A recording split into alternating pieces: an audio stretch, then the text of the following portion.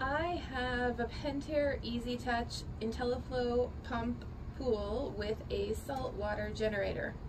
I want to know why my saltwater generator says low flow and what function does the filter pump and the water feature play in this, because it doesn't seem to be working properly, as I have to put acid and chlorine in every week, which I should not. So what's going on with my pool system?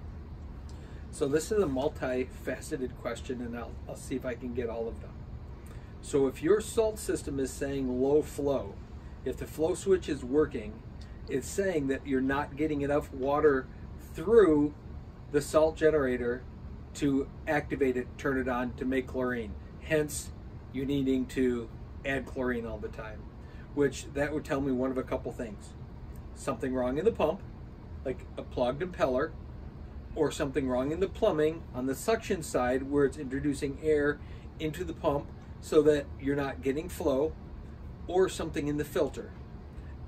Filter needing to be backwashed, filter needing a sand change, something to that's preventing the proper water flow through the filter, hence into the heater, if heater or not, or into the salt system.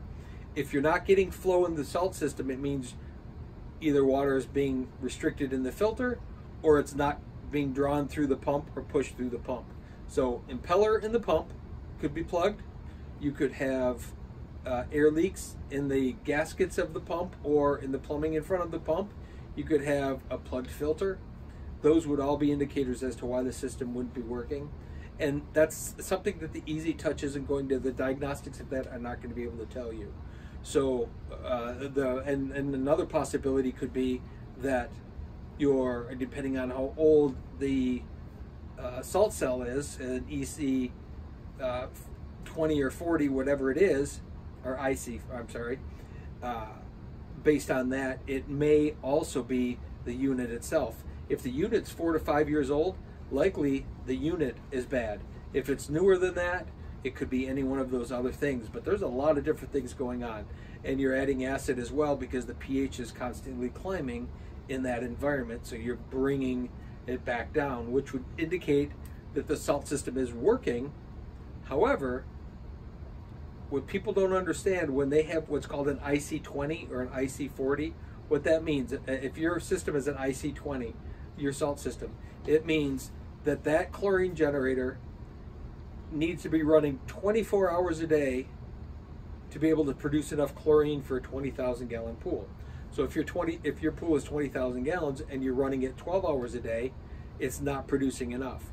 If you have an IC40 on there and you're running it 12 hours a day and you have a 20,000 gallon pool, likely it would be able to make enough chlorine. So you kind of could have an awful lot of things going on there. It's just not running long enough to produce enough chlorine. It's not, the pH is continually climbing because it's generating the chlorine, which is increasing the pH in the water, and you're having to add acid all the time. And that's a fairly normal thing. But you kind of have to look at all the components and make sure, is everything sized properly? Is each of the components working properly? I think once those are all figured out, it should work pretty flawlessly.